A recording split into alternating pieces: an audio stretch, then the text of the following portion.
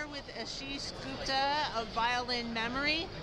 He's going to tell us a little bit about the company Violin Memory and what they do. Great, thank you, Colleen.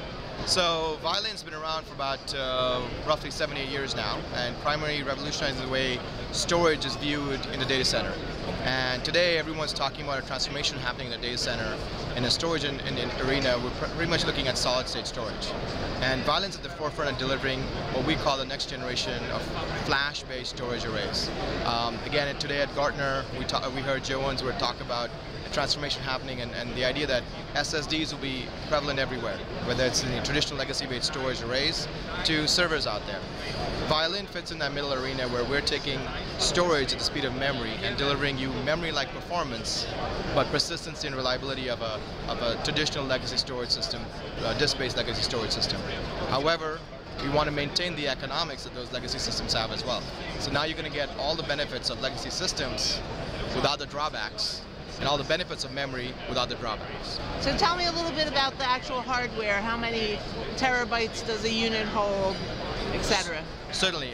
We have our 6000 series today, which comes in 2 form factors. It has an MLC version, which gives you up to 32 terabytes in a 3U form factor, and an SLC version, which gives you 16 terabytes in a 3U form factor.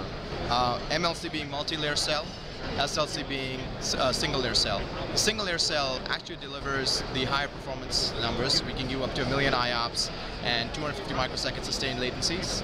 On the MLC, we can do about 500,000 IOPS and about 500 microsecond latencies. And what does that do to the footprint in the data center? How much space is your 16 terabyte unit? Great question.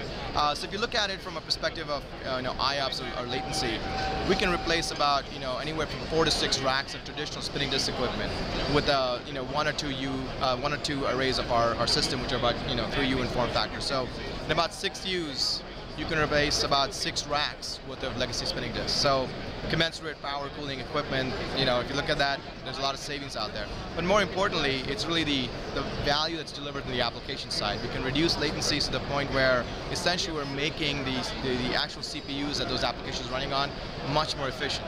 So you end up getting those utilizations drop down to 50%, but you're still actually doing a lot more work. So lower application cost savings from a license reduction perspective, as well as maintenance costs. And what kind of customers are you seeing transition to this kind of storage? We're seeing, I guess, a whole spectrum of adoption, whether it's financial services, retail, banking, you've got telecom, social media environments, hosted environments. Every sort of customer that's out there looking for faster response times, IOPS issues for our virtual desktop infrastructure environments. Again, those kind of challenges exist across all verticals. As a result, we end up getting interest from every single vertical you can think of. One of the reasons that SAP Ventures is funding Violin is there's a few mega trends that are occurring. One is in the mobile computing space. One is in digital marketing and advertising. And the other is in just big data analytics, which ties into really both of those. So if you look at mobile computing, the typical online banking now is you're seeing 300% year-over-year increase, and it's very, very data intensive. In the digital marketing, it's everything from transacting ad services to secure inventory on Google or Facebook. It's a huge media spend from print to digital. And now there's this massive amount of analytics to determine the value of the individual consumer buyer.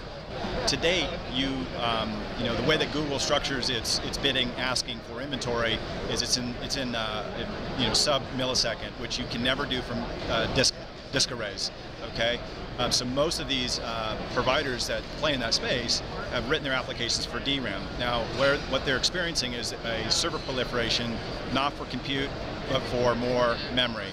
We're right in the sweet spot where we can, as a flash-based primary storage array, what we're giving these companies the ability to run against terabytes and terabytes of historical data, right, to run as close to real-time analytics as possible, and have persistence that traditional storage provides.